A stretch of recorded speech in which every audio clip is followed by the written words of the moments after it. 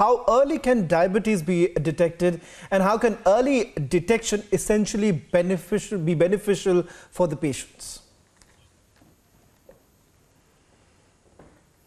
Okay, so there are two types of diabetes, type 1 diabetes and type 2 diabetes. Type 1 diabetes is very rare, is around 2 to 5% of the total population. That is something which is called children's disease, so it can be detected as early as a couple of months to later in the life.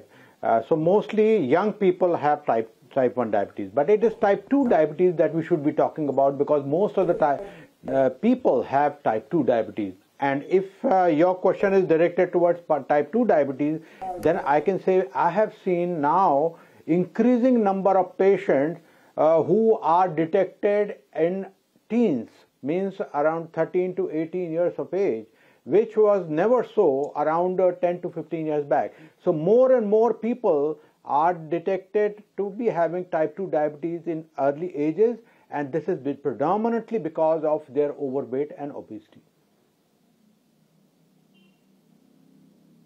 Right. And also, if I could bring in Jazz into this conversation, Jazz, really wanting to understand through Diabesties, how are you supporting, educating and celebrating people with type 1 diabetes?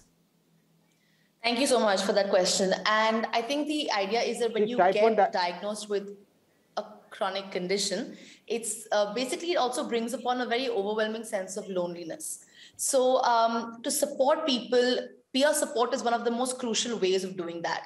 So I was diagnosed with type 1 when I was 13 years old, and I did not know a single other person living with type 1 till I started the Diabesties Foundation.